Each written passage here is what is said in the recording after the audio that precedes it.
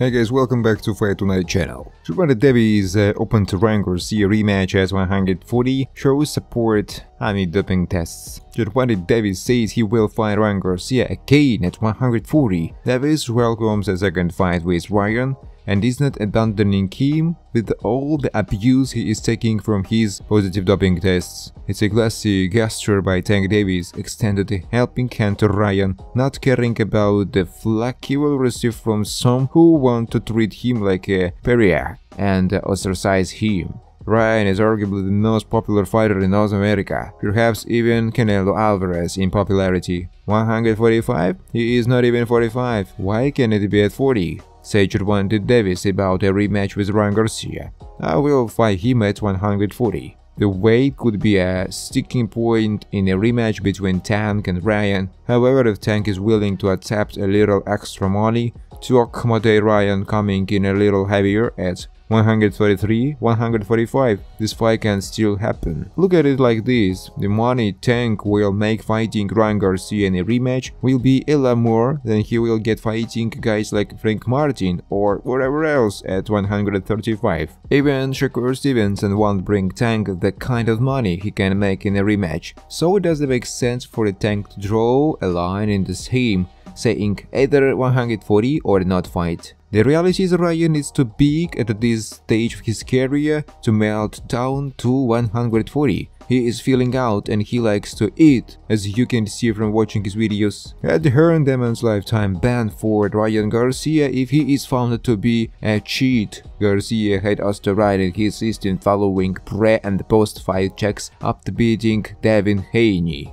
Ryan Garcia currently going through a hectic 2024 after a series of strange social media posts and actions in general, but now that might be set to strike his boxing career into jeopardy, as Eddie Hearn calls from a lifetime ban if he is found to have been internationally using performance-enhancing doping. The scandal comes after Garcia defeated Devin "The Dream" Haney in a fight where he demolished the American fighter by sending him to the canvas on several different occasions. But it was already controversial because he missed the weight for the super lightweight title offered by the WBC, and now the storm has been whipped into even more of a frenzy as he was found to have had Oscar Ryan in his system. Not just once did he fail the test for the performance-enhancing doping. It happened again on April 19 and April 20,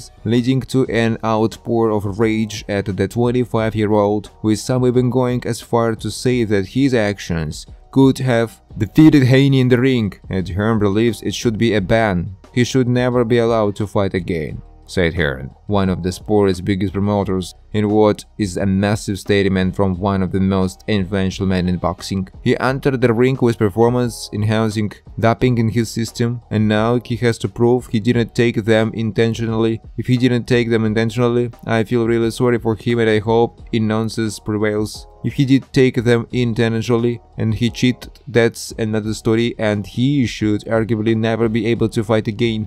You see clips of him with Patty. It ain't a good look. How long could Garcia be banned for? We only need to look to another current fighter to be able to work out how long Garcia might be banned for, as Conor Ben was also disqualified from competition after testing positive for clomiphene. Like Garcia, he also tested positive and has protested his own nonsense, but the British Boxing Board of Control isn't interested and rejected his appeal despite the National Anti-Doping Panel lifting the ban in 2023. Errol Spence Jr. is the latest target for Ryan Garcia. I'm ending this man. Ryan Garcia has vowed to end Errol Spence Jr. and insisted that a fight between him and the former unified welterweight champion will happen. Garcia is coming off a career-best performance against junior welterweight title holder Devin Haney, dropping him 3 times on his way to victory, but Garcia's win has come under huge criticism after he weighed in 3 pounds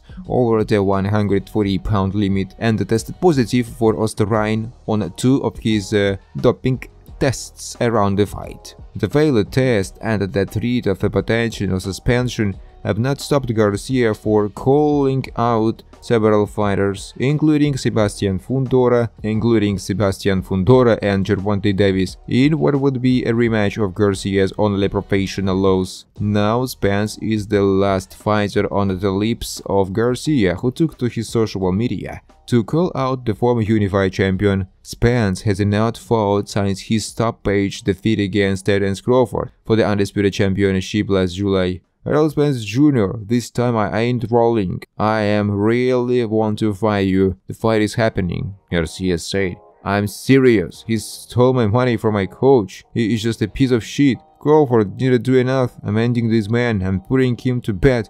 I'm putting him to sleep, Garcia said. Spence currently is in a legal battle with his former coach Derrick James, who trains Garcia, over a pay dispute in which James claims he is owed no less than $5 million for the trainer's verbally arranged 10% cut of Spence's guaranteed purse money for a string of pay-per-view bouts. Spence denies the claim and has countered by seeking $200,000 or less from James along with attorney fees. When Garcia offers Haney a rematch, he said they've been brave enough. When Garcia posted on social media today offering concurred for Devin Haney a rematch to give him an opportunity to avenge his loss from last April. The superstar Ryan is throwing a lifetime to Devin, giving him another chance to taste defeat. Haney would be risking humiliation if he accepted Ryan's generous offer, but he has no other choice. Ryan demolished Devin last April, and it was so bad that it will be impossible for him to rebuild without at least trying to avenge the loss. The downside is another loss would certainly send Haney into early retirement, but he will be easily rich from the huge payday he will get for the second fight with Ryan. Haney's dad Bill says they want to live in the Hamptons on Long Island, New York, where the billionaires live. Taking Ryan up on the offer for every match will fatten Haney's bank account to where he can afford to live in the swanky Hamptons to rub shoulders with the rich and famous. Haney 25 would be risking what's left of his career in a second fight with Ryan, the way that Ryan shelled the WBC light welterweight champion, knocking him down 6 times in the fight, with only 3 being counted by the referee on dirty. Haney would be putting everything on the line in a rematch. I think it's questionable whether Haney will take Ryan up on his generous offer, as he said in an interview recently that he is not interested in fighting him. Potential Haney rematch checklist: fighting at 140 without a catch weight, 10-pound rehydration clause, secondary weight check in the evening on the fight night, larger purse split plus pay-per-view upside, doping testing throughout training camp. In other words, I see Haney wanting to be the A-type for the rematch with Ryan, and with having things titled in his favor to give him the NH. Moreover, Haney as promoter Eddie Hearn wants Ryan to be given a lifetime ban from boxing for his testing positive for 2 tests last April. If Hearn gets his way, that's going to mess things up for Devin. Thanks for watching guys. If you like this video, please subscribe to my YouTube channel.